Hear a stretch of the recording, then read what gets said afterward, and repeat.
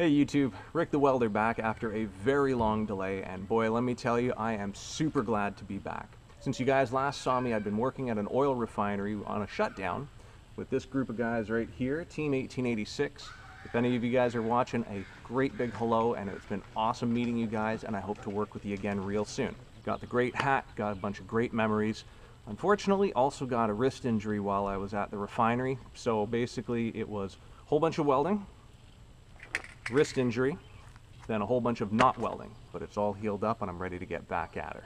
In and amongst all of these things that have been going on, I've been working hard on the garage, and boy has it ever changed. So let me be the first to introduce you to the new and extremely improved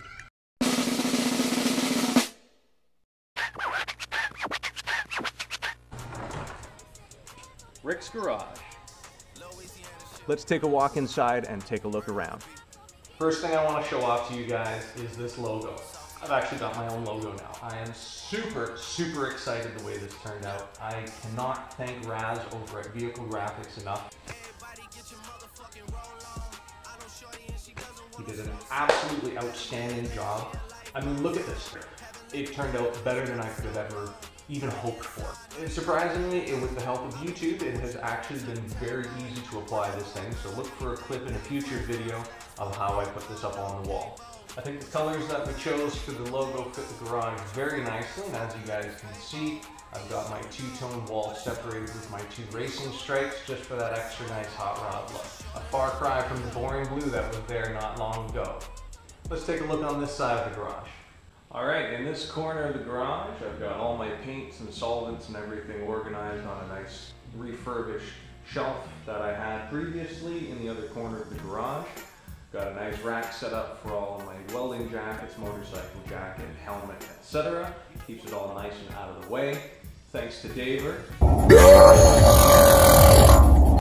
for trading me for the TV that I've got mounted up on the wall, so I can pull up YouTube tutorials about anything that I need to look up while I'm working here in the garage. As well, the other good thing is I was able to find a whiteboard that perfectly covers up that useless window that I wasn't using, so now I can keep track of notes and to-do lists and so on and so forth. If we swing the camera around slightly, you'll also see the new 240 heater that Dave Sanchez put in.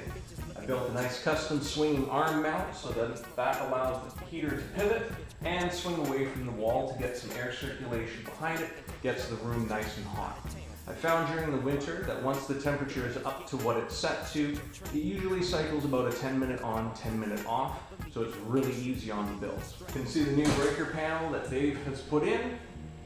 Keeps everything on its own circuit, modernizes everything, makes it a whole lot easier. Now, you can see behind me that there's a welding power source, but I'm not going to go into too much detail with that because there's still a few components that I need to make the setup complete. We'll leave it at that for now, but I have also put some cable reels on the wall, and that'll help me keep everything organized on this side. Alright, let's spin a quick 180 and take a look at the other side of the garage. Something I'm particularly proud of, only because of the amount of work that was involved in making them, is my new storage cabinets. Again, a huge thank you to Daver for hooking me up with these cabinets. They have come a long way. These are the old ones that he had in his garage. They've got some new cabinets, passed these on to me. These originally looked like this. Boring, old, plain, with a little bit of router work and some tinted plexi, along with some soft closed doors. I think they look great, they serve the purpose, cleans the whole thing up really nicely. Was a heap of work, but I think the end result is definitely worth the effort. And along with the welding stuff, those of you with a keen eye probably noticed the argon bottle in the corner. That's going to have my TIG torch set up, and don't you worry, there's going to be some welding coming very soon. And then flipping around, you guys remember the workbench, of course. Alright, we did a video on that. Now that it's got the stainless steel top on, that's where the TIG welder is going to come in handy. Put that nice little edge around the front and the sides. It's going to turn out real nice. As well, the other advantage is because of those nice big caster wheels on that workbench, I can slide it right out to the edge of the workspace.